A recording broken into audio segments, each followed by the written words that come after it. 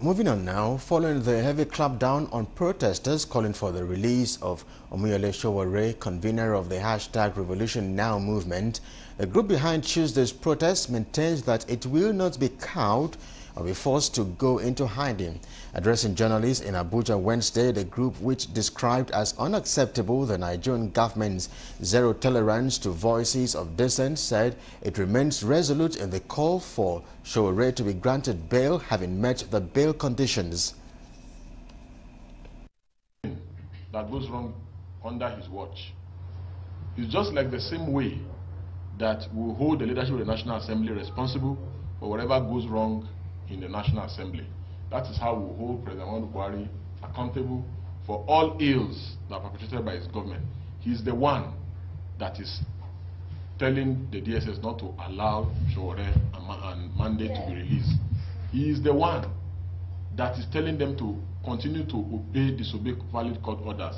He is the one that has made sure that people who the courts have severally said that should be set free are not free. The National Assembly has been captured. Labor Union has been suppressed. NBA is not talking. Even the CSOs have been divided. One thing I want to say is this.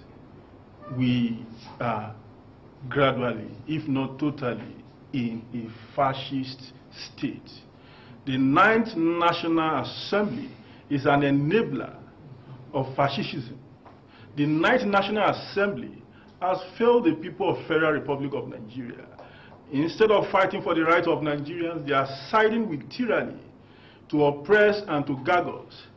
The judiciary is no longer the last hope of the common man.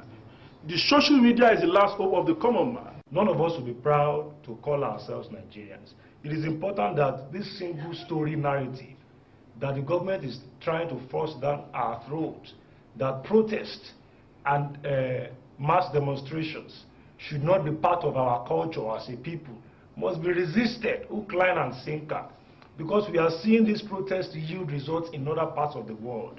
The president of Bolivia has just been forced to resign, simply because an election was deemed not credible by the people of Bolivia.